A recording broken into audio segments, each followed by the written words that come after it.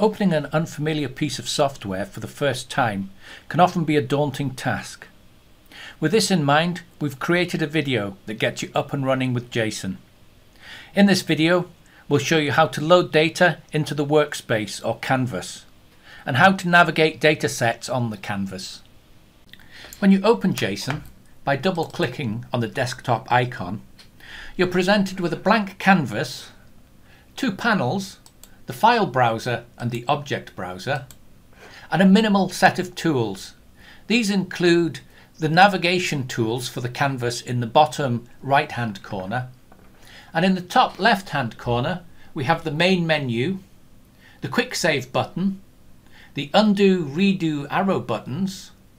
We have the display toggle for the file browser and a display toggle for the object browser, and a menu of toggle options for some context sensitive panels that open when a data set is loaded.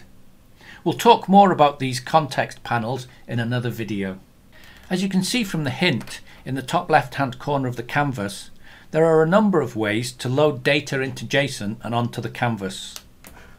First, we can simply drag a file from a Windows directory and drop it into Json.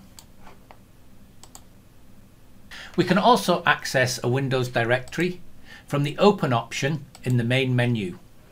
We can use this to navigate to the directory of interest and double-click on a file that we want to load. Json also has a built-in file browser that you can use to navigate to the directory of interest. Again, a data file can be loaded by either dragging and dropping onto the canvas or double-clicking.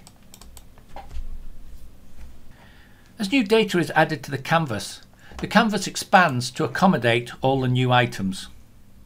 When a data set is loaded, new panels also appear.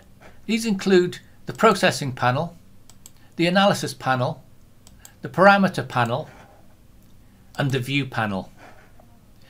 These panels are context sensitive and contain tools that are pertinent to the object selected on the canvas. As we mentioned before, we'll look at these panels in a different video. Objects on the canvas are also added to the object browser. The current selected active item is designated by the red icon in the top left hand corner on the object browser, and on the canvas by the grey circles round the edge of the frame of the object and by the identifier tab. You can change the active item by simply clicking on a new item in the canvas or by clicking on it in the object browser. Items can be moved about the canvas by clicking and dragging on the identifier tag. Double-clicking the tag will zoom the canvas in onto that item. You can use the right-hand magnifying glass icon in the canvas navigation tools to zoom out so that all items on the canvas are visible. The left-hand icon will zoom in on the current active item. Double-clicking on an item in the object browser will also zoom into that item. The slider in the canvas navigation tools allows the user to set an arbitrary zoom level for the canvas. It's important to note at this point that the zoom level refers to the canvas as a whole and not to the zoom level within a particular item. We'll discuss the display, processing and analysis of spectra in another video. To finish the video, we'll have a closer look at the file browser. The file browser comprises three tabs. The first is the File tab, which allows the user to navigate their directory system. At the top of this panel, there's a title box that displays the current selected file and three other buttons. The Home button navigates to a user-defined work directory.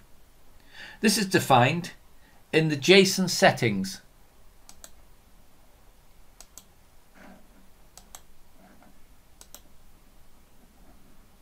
Here in the work path.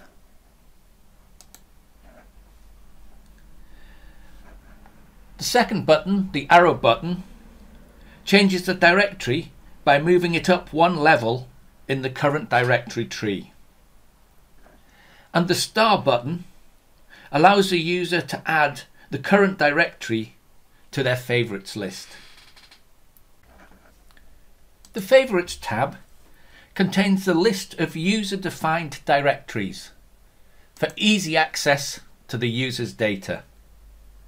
And the Recent tab contains a list of recently opened files. Thank you for watching this video. We hope you found it useful. For more information about Json, please visit our website www.jailJson.com, where you can find links to other videos and start your free trial.